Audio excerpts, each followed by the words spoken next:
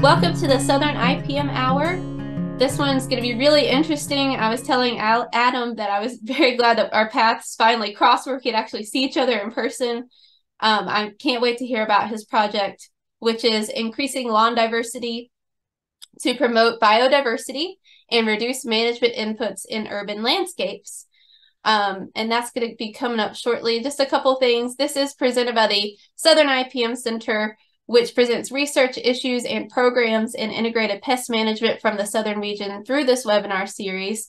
I'm Kayla Watson. I'm the Communication Director for the Southern IPM Center, and we are hosted at NC State and UGA with a mission to coordinate IPM across the region. We're also one of 4 regional IPM centers supported by the USDA NIFA Crop Protection and Pest Management Regional Coordination Program. Just a couple of announcements from the Southern IPM Center. I don't know if you've heard about this. I hope you have, but just in case you haven't, there is a new national grant for DEIA. The 4 regional IPM centers are actively promoting diversity, equity, inclusion, and accessibility efforts through 3 different funding opportunities. The primary objective of the regional IPM Center's DEIA grant program is to establish diversity, equity, inclusion, and accessibility as integral aspects of the IPM community. So I'm going to put a link where you can find out more information and apply for that funding in the chat. And also, just so you are aware, it's just something separate here, the RFA for the CPPM program for both the EIP and ARDP project proposals, that is out now. So if you want to do an amazing project like Adam Dale's and you want to put in a proposal for an ARDP project, those are due on February 15th. So you can get through the holidays first. Don't worry about that. But I did want to let you know that that deadline is approaching, and I'll put the link for that in the chat as well. And Emmanuel is also in here, who is the leader of that program. So you could probably find out more information from him if you'd like. So those are just 2 programs I wanted to let you know, both the DEIA and the CPPM RFA. Both of those are out. But as for the webinar today, this project is an ARDP, or Applied Research and Development Project, a part of the Crop Protection and Pest Management Program area at USDA NIFA. This talk will be recorded, and that link will be available after the webinar. If you have questions for the speaker as we go throughout the talk, we'll answer those questions at the end. So make sure you type those questions into the Q&A located on the bottom of your Zoom screen, which is a little bit different from the chat. It just helps us not lose those questions if people have those questions throughout. Today's speaker is Adam Dale at the University of Florida. And Adam, thanks so much for doing this talk today. I'm so looking forward to this presentation. Thank you, Kayla. I appreciate the introduction. And thanks everyone for joining us. Good afternoon. I'm excited to give a recap of a lot of work that we've been doing in my lab and my collaborators' labs over the past 4 to 5 years. So I'm going to try to talk about 4 to 5 years of work in less than an hour.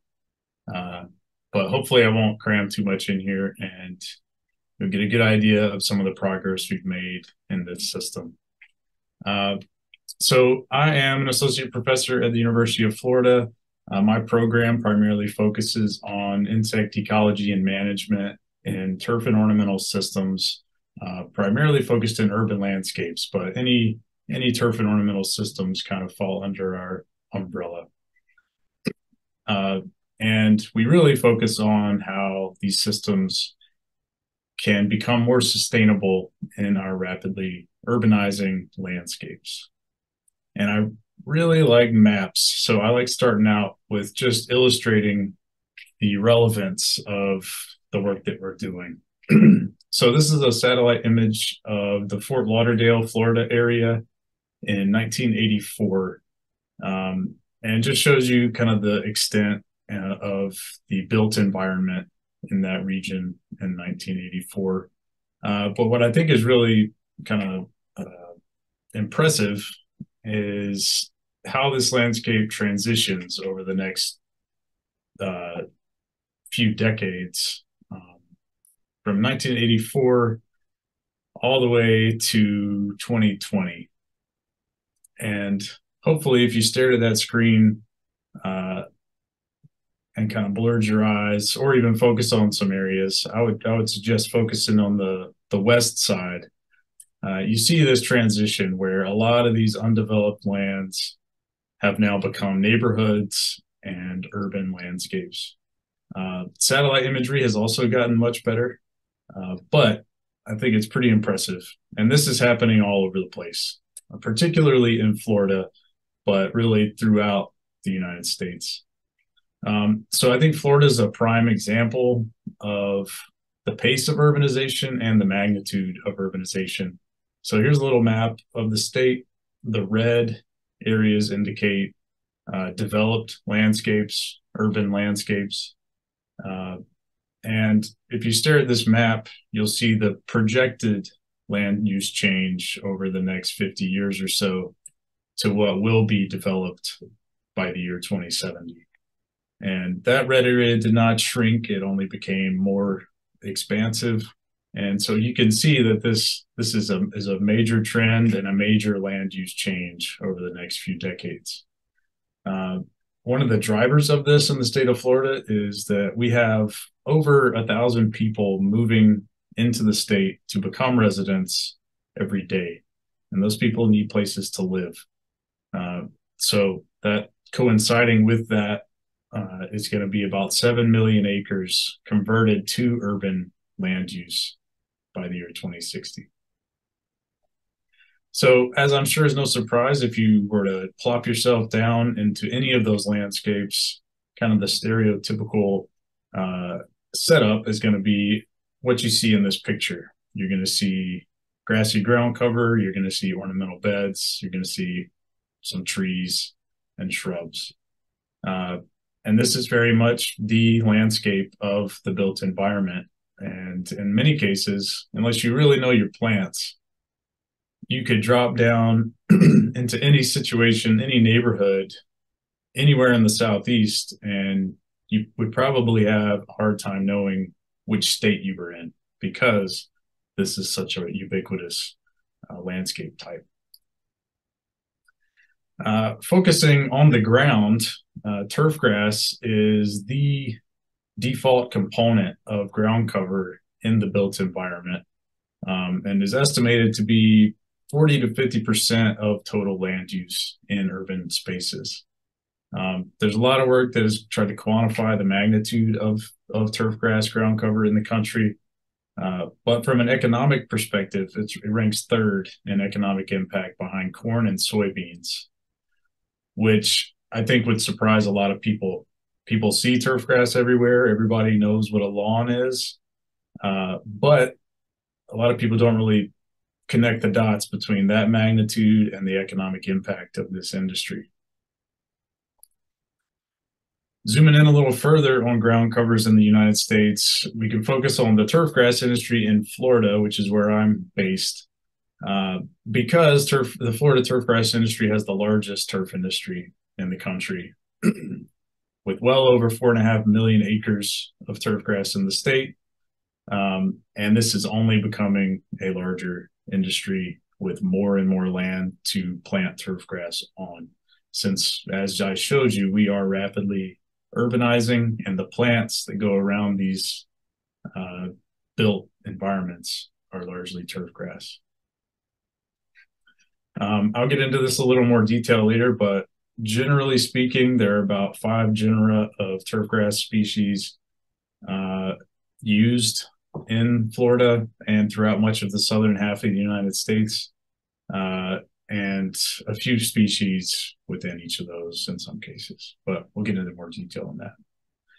As an entomologist, of course, I am focused on the insects in this system, and most importantly, because turfgrasses are under frequent pest pressure. So turfgrass throughout the southern United States, and particularly in Florida, is under heavy pest pressure at all times from pathogens, but also insects.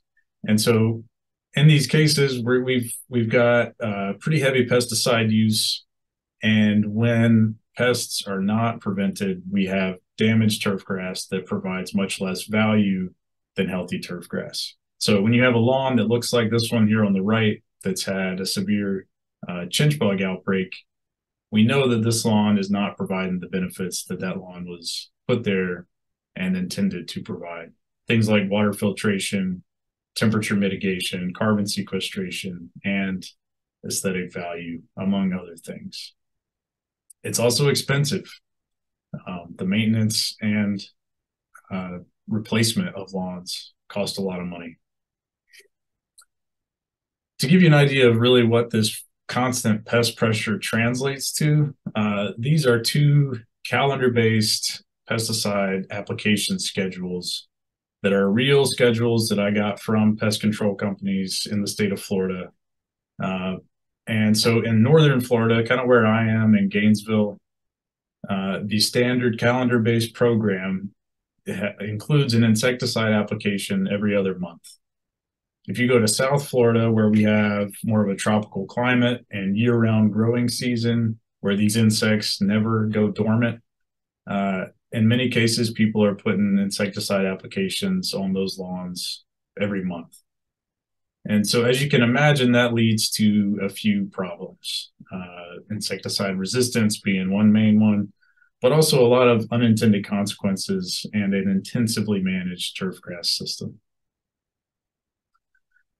To give you a little more insight into the kind of what I consider the life cycle of turfgrass in the South, it almost all starts as sod. So warm season turfgrasses are predominantly vegetatively produced. So you get sod production and harvest. All of this sod is grown and planted as cultivar monocultures of a single species. So one genotype that has been selectively developed for its advanced traits of a single species. That sod's harvested, planted in a new or renovated landscape. That turf is established and maintained for an undetermined amount of time. If that maintenance translates to pest outbreaks or environmental stress or other damage, this is what you wind up with. In some cases, if you're in my yard, that's what you wind up with. And then you go back to needing new sod or some other alternative. And so because of this intensive maintenance system and because of the way that sod is grown and planted and maintained as a monoculture of a single genotype, we run into some limitations.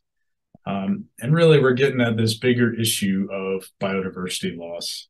There's mounting evidence, well-supported evidence, that biodiversity is declining around the globe due to all sorts of different factors. But many of those factors are linked to urbanization and the way we create and maintain plant communities in any kind of anthropogenic system. So the two primary drivers of habitat loss of biodiversity loss are habitat loss and pesticide exposure.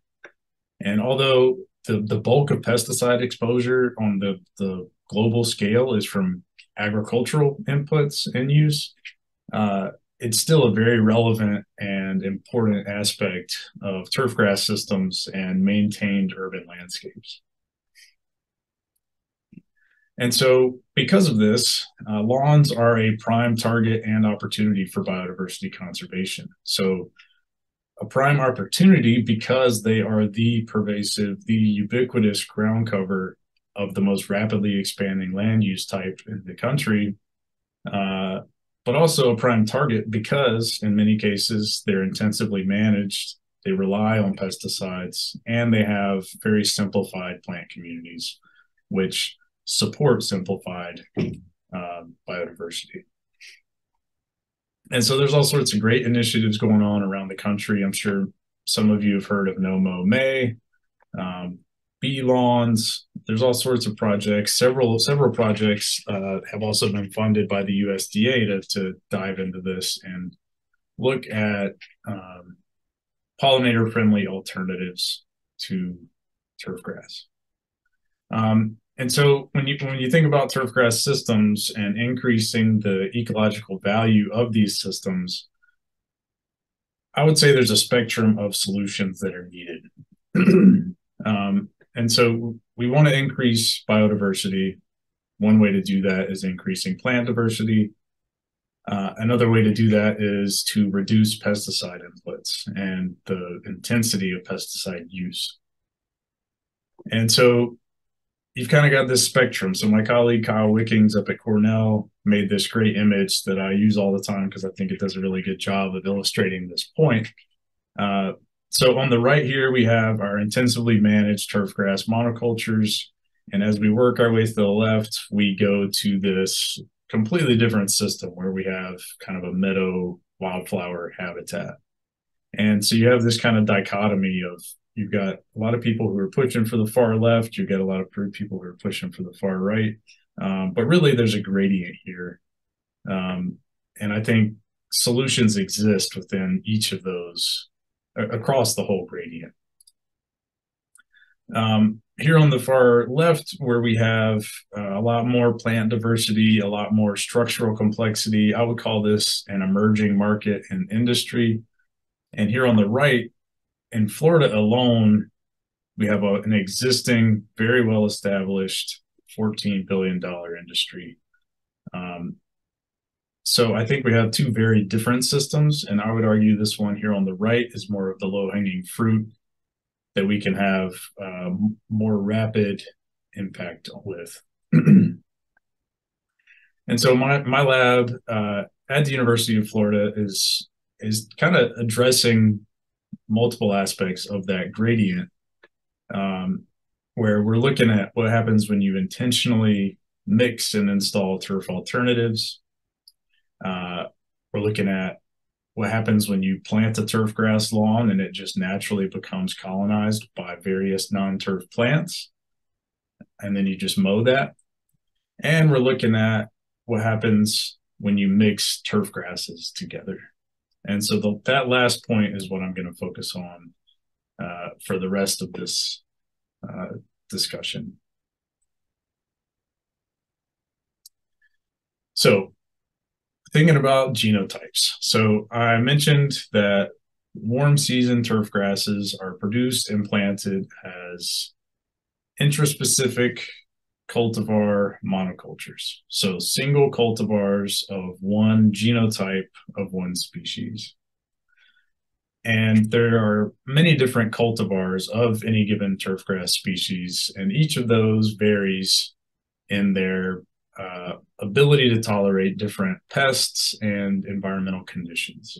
Some are good in the shade, some are good in full sun, some are more drought tolerant, some are more cold tolerant, and so on. We also have a spectrum of pest susceptibility, whether that's diseases, nematodes, or insects. More recently in Florida, we have a virus that is lethal to one genotype of St. Augustine grass, but is not lethal to the other cultivars that are commercially available. So just slight genetic variability can translate to a lot of different outcomes. When we're thinking about insect herbivores and potential plant pests, we also know that genotypes of a plant species vary in their nutrient content, they vary in their chemistry, their chemical defenses, and these traits can really affect the behavior and development of herbivores feeding on those cultivars. So we see examples with invasive species like Japanese beetles. They eat less when they are exposed to different hosts rather than all the same host. The clouded sulfur butterfly also develops more slowly and into smaller individuals when it's forced to switch hosts from one to the other rather than feeding on all the same hosts throughout its development. There's other work, a really good body of work showing that cultivar diversity in agricultural systems can be a good way to leverage the benefits of plant diversity without compromising plant productivity or production practices that growers rely on. and basically leveraging associational resistance while maintaining the same standards that you already rely on. So John Tooker has done work in wheat, looking at cultivar mixtures of wheat and how they affect pest infestations, and has demonstrated that when you mix cultivars of wheat compared to monocultures of wheat, outcomes for aphid pests vary. So aphids in mixed cultivar plantings were less fecund and smaller, less fit than aphids in wheat monocultures. And so when we started working on this project, the thought was, even, and still the thought is, even the most advanced turfgrass cultivars are still susceptible to some pest or some environmental stress. There is no cultivar that is invincible. So all cultivars have pros and cons. So rather than producing and planting a monoculture of any given cultivar, what if we mixed cultivars, these advanced superior genetic lines, what if we used those in combination to reap the benefits of all of them and create a more resilient turfgrass stand? And so this is where our CPPM ARDP funding came in, and where my colleagues really came in and started helping me work on this question. So Brian Unruh and Marco Scrivon in the Department of Environmental Horticulture here at the University of Florida, Basil Iannoni in the School of Forest Fisheries and Geomatic Sciences here at UF, and Susanna Mia-Lewis in the Crop and Soil Sciences Department at NC State. This is the team that we pulled together to address the question that I just presented. So if we look at warm season turfgrasses, warm season turfgrasses are generally used from the southernmost part of the United States throughout the green transition zone area. Not all can do well throughout the transition zone, but some do. If you look at the top 5 most common warm season turfgrasses, we have St. Augustine grass, zoysia, bahia, Bermuda, and centipede grass. And in almost every case, other than a few exceptions with centipede and bahia, these plant materials are vegetatively propagated, produced, and planted as cultivar monocultures. In Florida, over half of sod production is St. Augustine grass, and St. Augustine grass is estimated to occupy over 75% of residential lawns in the state. So this is by far the dominant turfgrass species out there throughout the largest turf industry in the country. And any given year, there are 5 to 7 cultivars of St. Augustine grass available for purchase and installation. Within those cultivars, this is a pie chart of the composition of cultivars of St. Augustine grass in Florida in about 2007, I believe. And at that time, 81% of St. Augustine grass production in the state was a single cultivar, which I think is pretty dramatic. That shifted a little and declined a little as more have become available, but that was the case at that time. So really low diversity of plant material out there. And these plants are plagued by a variety of insects, really the same culprits in most cases, where we have some mealybug pests, armyworms, webworms, mole crickets, chinch bugs. And I'm going to focus on a couple of these for the next little bit. So I'm going to spend a good bit of time on this slide because this slide really introduces the experimental approach that we use throughout all of our experiments focused on this question. So we're working with St. Augustine grass, one species of turfgrass, and we are working with 6 of the most readily available cultivars of St. Augustine grass.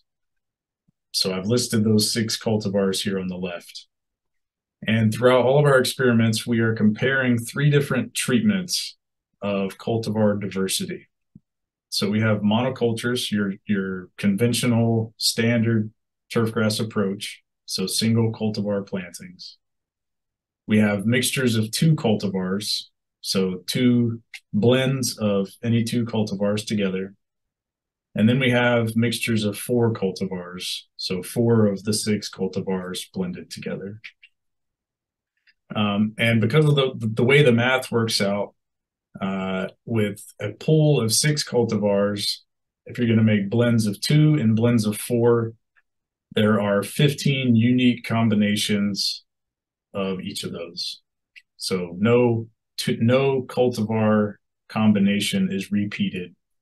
So we have 15 unique combinations. All right, so we're comparing monocultures, mixtures of 2, and mixtures of 4 throughout the rest of this presentation. So the first thing we started looking at was, are there bottom-up effects of cultivar blends on fall armyworm? So fall armyworm is a recurring insect pest of turfgrasses throughout the United States. And it's a good model system, and it's an easy to work with lepidopteran pest for use in experimental studies. So my student, Ethan, really led the way on this work, and he started asking questions about how cultivar blends may affect fall armyworm fitness. And so he specifically looked at effects on body size, survival, abundance, and herbivory in St. Augustine grass. And what he found was that there was indeed associational resistance effects on fall armyworms when you compare cultivar blends to cultivar monocultures. So when presented with those options, our 3 treatments, fall armyworms developed into smaller individuals when they fed on a blend compared to a monoculture. They preferentially colonized monocultures over blends of 2 or 4, and they fed less in blends of 2 or 4 compared to cultivar monocultures. So this was kind of our first evidence that there may be something going on here, and there may be some value linked to cultivar blends from an IPM perspective. And so he wanted to dive a little deeper into that and say, okay, we see some benefits, but it's kind of messy. The way we did the experiments could have influenced our results, and the composition of these blends, since we have 15 unique blends, the composition of those blends may have also influenced our results. So he wanted to know if there were cultivar dependent effects in these effects that we were seeing, and if these effects were driven by pre or post consumptive interactions with the fall armyworm. So we know that in some studies there are demonstrable effects of diet mixing when you force feed an insect different diets. But we also know that when you put an insect in nature and have it interact with these living plants, you see different effects. So he wanted to ask questions along those lines. And so in this study, we're only looking at our cultivar blends because we're trying to see if there are effects of cultivar composition and experimental methods. So we're only comparing blends of 2 and blends of 4 together. And so we did two experiments. We did a forced diet mixing treatment. So these caterpillars were in these trays, and they were force fed. They were provided only a rotation of cultivars. And then we had a limited choice assay where we planted these plants in pots, put the caterpillars in those pots. And then in both cases, we recorded larval weight, development rate, survival, and herbivory. So we found several different things, and I'll walk you through this. ultimately, we found that the cultivar present in a blend and the number of cultivars present in a blend mattered in terms of effects on fall armyworm. So the first thing we see is that blends of 4 had a more pronounced effect than blends of 2. So blends of 4 developed into 15% smaller individuals. They developed more slowly, and they fed less than caterpillars that developed in blends of 2. However, most of our effects depended on the presence of specific cultivars. So for example, if that blend had bitter blue in it, then caterpillars tended to be smaller. If that blend had bitter blue in it, they also survived less.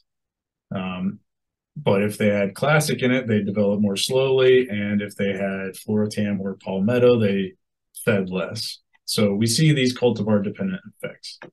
And I say up here that the effect of higher cultivar diversity may be a sampling effect because if you're a blend of 4, you're more likely to contain one of these cultivars that has a more pronounced negative effect. We also found that cultivar blends affected fall armyworm only when fall armyworms interacted with those plants in pots. When we force-fed fall armyworms these mixed cultivar diets, there was no effect of cultivar diversity on those caterpillars. So in summary, I think we have pretty clear demonstration that there are negative effects of St. Augustine grass cultivar blends on fall armyworms compared to single cultivar plantings.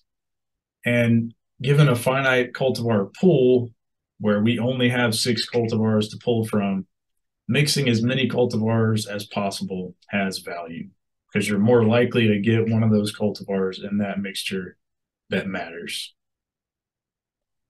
And ultimately, this may translate to reduced armyworm colonization, population growth rates, and herbivory in St. Augustine grass stands. So that's a chewing pest, a big chewing pest, fall armyworm. But what about effects on these key sap feeding pests like chinch bugs? So the southern chinch bug is a major pest of turf grasses in the south, particularly St. Augustine grass. And this is work that was led by my student James, who kind of picked up where Ethan left off and kept things rolling.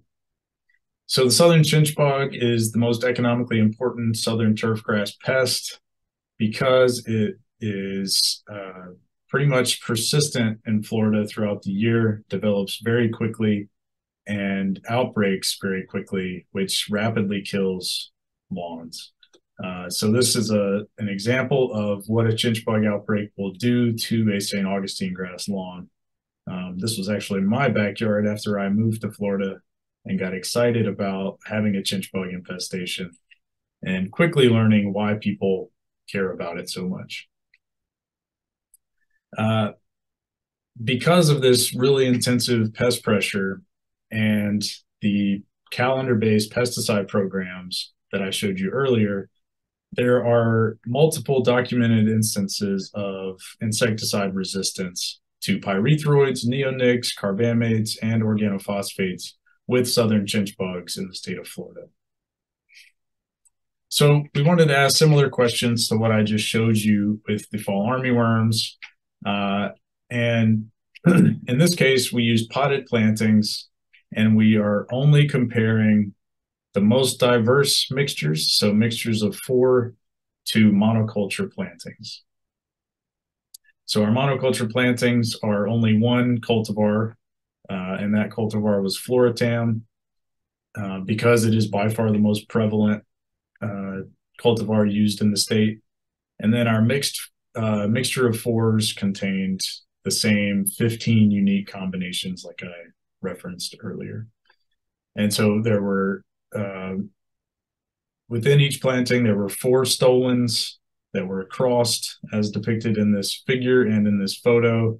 And those were planted like that and then allowed to grow in and establish. And so this picture on the far left is what those established pots look like. And so what James did is he infested each of these pots. Once those pots were fully established, he infested each one with 20 chinch bugs and let them do their thing for 12 weeks, during which he was taking weekly measurements of turf quality, turf density. And at the end of that 12-week period, he took each pot, dunked it in a 5-gallon bucket of water, and collected all the chinch bugs that floated to the top. We have found that that's the most effective way to destructively sample a turfgrass planting for chinch bugs. And so what did he find? So we were actually really surprised with what he found, because he found that chinch bugs were more abundant in the cultivar blends of 4 compared to the cultivar monocultures of Floritan. And this was a pretty clear difference, pretty clear trend, and opposite of what we found with the fall armyworm infestations. However, a caveat to that, so I should have hidden this figure first, but so what we're seeing here on the x-axis is chinch bug density per pot, and what we're seeing on the vertical axis is the percentage of that pot that is green turfgrass covered. And each color line is one of our different treatments. So the red line is our cultivar blends of 4. The blue line are our cultivar monocultures. And so what we see is that as chinch bug density increases in a pot, percent green cover declines, as you would expect. But throughout that, throughout the plot, the 4 cultivar blends maintain a higher percent green cover, no matter what the chinch bug density is. And so what this suggests is that those blended plantings are able to maintain greater coverage regardless of chinch bug infestation.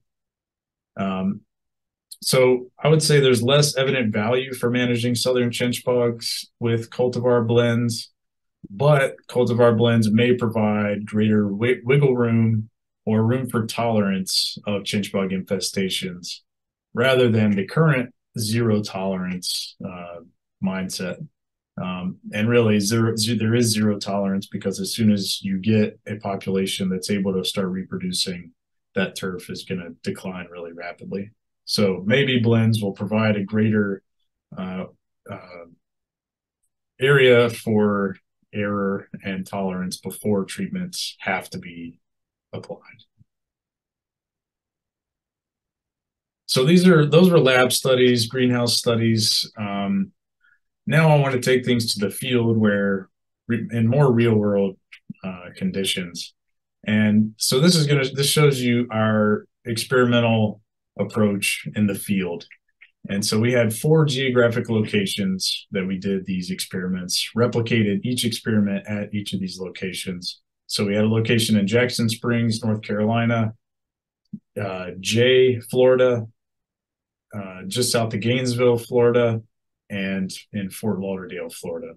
So we span about 6 degrees of latitude, I think, and multiple USDA Hardiness Zone areas. And at each location, we created these randomized complete plot field plots, where we have plots that contain monocultures, plots that contain blends of 2 cultivars, and plots that contain blends of 4 cultivars. So here's a plot map on the far right. For example, this top left box is a blend of 4. Then you go down to a blend of 2. Then you have a monoculture. And each color represents different blocks. And as you might imagine, this was a ton of work at 4 geographic locations, planting 63 plots, and each plot is composed of plugs that had to be randomized within each plot. So in this figure in the top left, each color stake represents a different cultivar. And so in this plot, we have a mixture of 4 cultivars, and each cultivar is randomized for every set of 4. So this was a pretty detail-oriented and labor-intensive process. But we did it, and we did it at all 4 locations after a lot of hard work. So our first question that James was interested in asking is, does increasing turfgrass genotypic diversity influence natural enemies by providing harborage or resources? So can you blend cultivars together and subsequently boost the abundance or diversity of things like spiders, beetles, ants, predatory bugs, and so on? And so to get at this question, he did a bunch of surveys using pitfall traps to quantify the activity density of these organisms at each of these locations within each of our cultivar diversity treatments. And unfortunately, he found no effect of cultivar diversity. So regardless of how many cultivars were planted in those plots, the activity density of predatory arthropods did not differ between cultivar monocultures, blends of 2, or blends of 4, no matter the time of year, no matter the location. And we see a very similar effect on natural enemy richness. So the number of different taxa in those plots. So there's also apparent limited value for natural enemy conservation by mixing cultivars. So I would argue with cultivar blends of turfgrass, the primary avenue for increasing biodiversity is via reduced pesticide inputs rather than providing habitat and resources for more things. So we likely need to leverage those bottom-up effects of cultivar blends on key pests. So no matter how much I care about insects, and no matter how much I could demonstrate effects of any IPM approach on an insect pest, ultimately the plants matter the most, and the plant outcomes matter the most for growers and for consumers. And in the turfgrass world, aesthetics and agronomic performance drives everything. So we switched gears a little bit and started asking how mixing cultivars of St. Augustine grass might affect the agronomic quality and aesthetic quality and marketability of this plant material. And this is a project that my former student Brianna really started to tackle, and working in these field plots. And what she did is she took 3 approaches. So first, she took high resolution images using this light box. So up close photos within our plots to quantify different turfgrass traits like density, color, uniformity, and so on.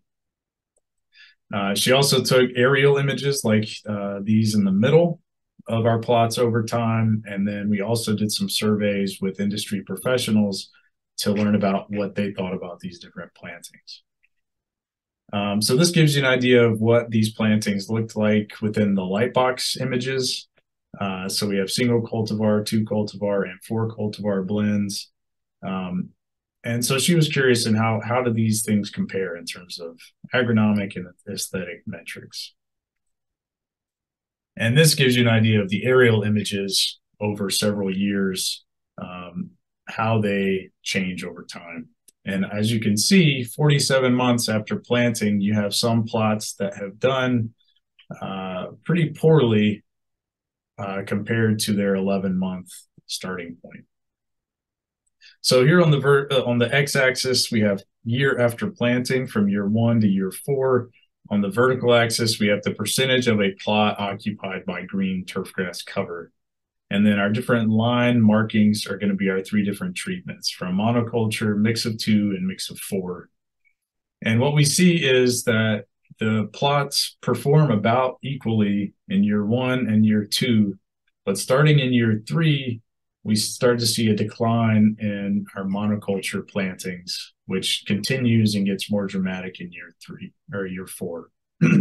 But our mixtures of 2 and 4 are no different from one another, and they maintain higher green cover over this time period. If you zoom in a little on what this difference looks like, we have a couple of examples here. So having more cultivars present in a turfgrass stand appears to increase resilience to pests and stress. So if one cultivar declines, the others can compensate and maintain a covered stand. So here on the right, we have cultivar A planted in monoculture in this middle plot. Cultivar A planted with one other cultivar at the bottom plot, and cultivar A planted with 3 others in the top right plot. And then the same comparisons here in this left image. And hopefully you can see that when that cultivar A is by itself, it is doing much worse than if it is mixed with other cultivars.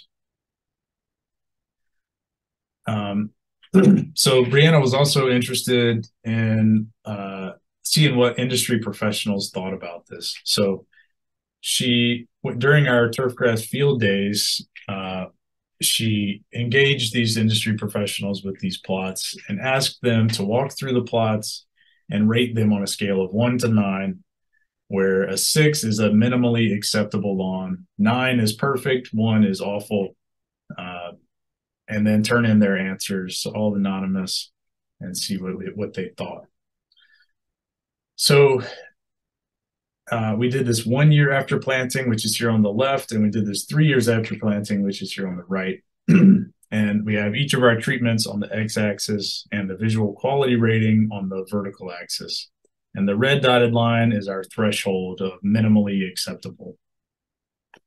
And ultimately what we find is that mixing cultivars extends the longevity of acceptable perceived turfgrass quality and reduces variability in quality. So here, 3 years after planting, our 4 cultivar blend plots are the only ones that average above the minimally acceptable level, and there's a lot less variability in those ratings. So that's all great. Seems really encouraging, but one thing that we don't know is how these things persist over time. So presumably you plant a cultivar blend of 4, and several years later, that blend of 4 is going to be a blend of 2, or it may be a monoculture. Maybe it's a blend of 4, but it's going to change over time due to various selection pressures. And so how does that play out within these plantings, but also how does geographic location influence those changes in cultivar composition? So we used our field plots in North Carolina, in North Florida, and in South Florida to answer those questions. So our objective was to determine how within plot cultivar composition changes over a 3-year period, and if that depends on the location and composition of those plantings. And this is work that Susanna Mia-Lewis at NC State and her team have really led the charge with, because she has that skill set and I do not. So what we did is that 1 year after planting and 3 years after planting, we surveyed plant tissue within each of these plots. So we took 10 samples indicated by these hash marks within this bottom left image. We took 10 tissue samples per plot, and then identified each of those samples at the molecular level to identify the cultivar that each of those samples were. So you can't phenotypically identify these plant materials unless they have a basis. So we had to identify them using genetic markers. So we had a few hypotheses. One, St. Augustine grass cultivar blends will simplify over time. So there's no recruitment of new cultivars because this is all vegetative material. So the only option is to maintain the same level of cultivar richness or simplify. Our second hypothesis was that this rate of cultivar blend simplification would be most rapid at more southern latitudes where you have longer growing season, more intense selective pressures. And our third hypothesis was that cultivars within mixed plantings will become relatively less abundant within a given plot. So in other words, plots will become less even as time goes on, and this will be the least even in more southern latitudes. So what did we find? So the next slide is going to have a couple figures that show blends of 2 and blends of 4. So here on the top, we have blends of 2. On the bottom, we have blends of 4. On the left, we have the change in cultivar richness. So we started with 2 cultivars, started with 4 cultivars, and each of these data points shows how many cultivars we lost over time. And then on the right, we have cultivar evenness per plot. So we know at the beginning, we had equal representation from each cultivar because each cultivar was planted in equal proportion throughout the plot. And over time, through our sampling efforts, how did that relative abundance of cultivars change? So there's a lot to take in here, but a few brief kind of high-level summary points. In short, we see that it took 3 years for any difference to show up in terms of cultivar richness or cultivar evenness. We saw that cultivar richness declined in all cases. Well, it declined in our more southern latitudes. So here on the left side, 3 years after planting, in Fort Lauderdale, cultivar richness had gone from 2 to 1, whereas in North Carolina and in our northern Florida plots, they were significantly more rich. And in our mixtures of 4 cultivars, as geographic location moved south, there was a greater loss in cultivar richness, as we predicted, where each location was statistically different in terms of how many cultivars we lost within that plot. In terms of evenness, we only see a difference in evenness when we compare North Carolina to Florida. And Florida locations were less even than North Carolina plots. So 3 years after planting, blends of 4 cultivars in North Carolina remained blends of 3 cultivars on average, whereas blends of 4 in Fort Lauderdale were predominantly cultivar monocultures after 3 years. And these crazy spaghetti charts show how that cultivar composition changed over time in North Carolina here on the left and in Fort Lauderdale here on the right. So in North Carolina, you can see that there is a change in the relative abundance of cultivars within a given plot over time, but there's a lot more overlap and a lot less dramatic of a difference between the relative abundance of cultivars per plot. Whereas in Fort Lauderdale, in our mixtures of 4 plots, you can see that this one cultivar, Seville, really became the dominant cultivar present within those plots over 3 years, even in the mixture of 2 plots. So these are the behind the scenes cultivar changes that are driving those changes that we see in cultivar richness and cultivar evenness. So these in North Carolina are much more evenly distributed than these in Fort Lauderdale. So cultivar blend persistence, cultivar composition matters, geographic location matters, and I would argue that regions with greater selective pressures, as South Florida seems to have, should start with a higher level of diversity at planting so that you can maintain some degree of diversity for longer. But we have shown that, especially in North Carolina, it is possible to plant and sustain St. Augustine grass cultivar blends for at least 3 years after planting.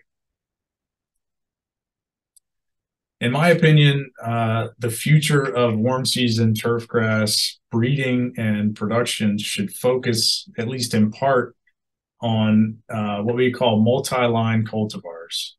And so multi-line cultivars are mixtures of genetic lines that are bred for phenotypic uniformity and agronomic traits. So where a breeder would have a cultivar that was composed of multiple genotypes that they have selected for their compatibility and performance together.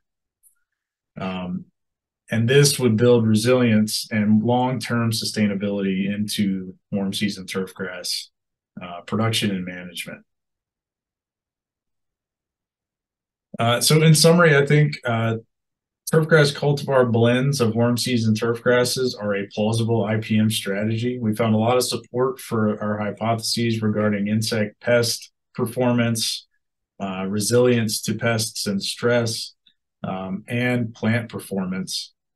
And I think we still have a lot of work to do to really get this to move the needle and get this into industry use.